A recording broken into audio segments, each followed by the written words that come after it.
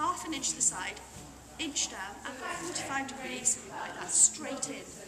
And you use a 19 gauge 1-inch needle, and it has to be that size needle, because it's been specially worked out by an institute award done in Edinburgh, that is exactly the needle you need. And it's dead easy, because you just go straight up to the hilt like that.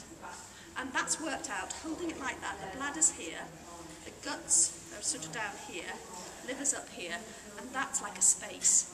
So it's like, nearly like giving an intravenous injection straight into the vein.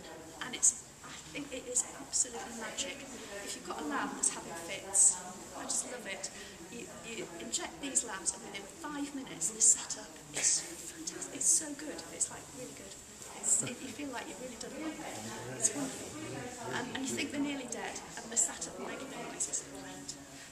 So, half an inch side, inch down, straight in. So you have a play? There's some handouts with it, how to do it. Pardon? No, it says, would it be alright with that calcium jet that you give? Absolutely not, no. It has to be, I've got Proper calcium, glucose. you kill it. It has to be dextrose, because calcium is, it will muck it up. We did have some people who gave that, and they nicely killed the lamb, but make sure it's glucose. It's a bit sticky. Dextrose or glucose, same thing, ask your vet, but 40% makes it just the right temperature, whereas if you have 20%, you have to warm it up again, which is a bind. You know, you have to put it in a bucket of water, hot water, and warm it up, but that's just instant. But it's magic. So what you're saying then? Half an inch to the side, yeah. Inch down, 45 degrees, straight in to the hilt. And you can't do any damage? No, if you do that, like I've said, it'll